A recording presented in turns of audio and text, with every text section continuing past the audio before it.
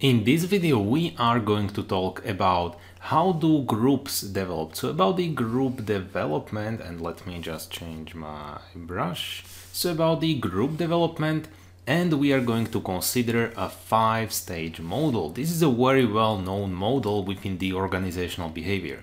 So as you can see, we are going to have 5 stages. Stage 1, 2, 3, 4, 5.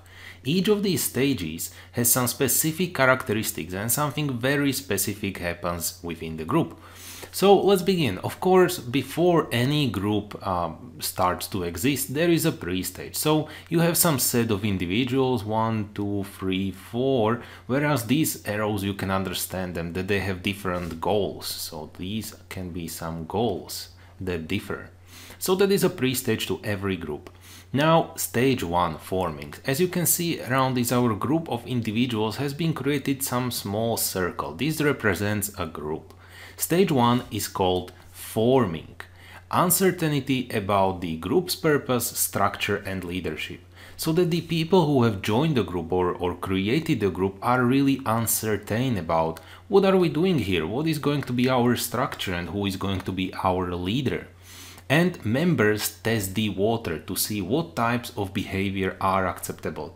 So to really see what is acceptable within this group. Second stage is called storming. Members accept the existence of the group but resist constraints it imposes on individuality.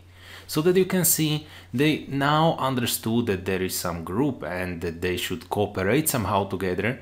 But as you know, every group is setting some constraints on the individuality or on our personal goals, and the members of the groups are still resisting these. Then there is as well the conflict over who will control the group, so that who will be the leader. And so we are getting to the third stage, which is called norming. Here the group demonstrates cohesiveness. So groups or the group members have already stopped this resist on the constraints it imposes on individuality, and the group is now cohesive. Now, created sense of group identity and common set of expectations.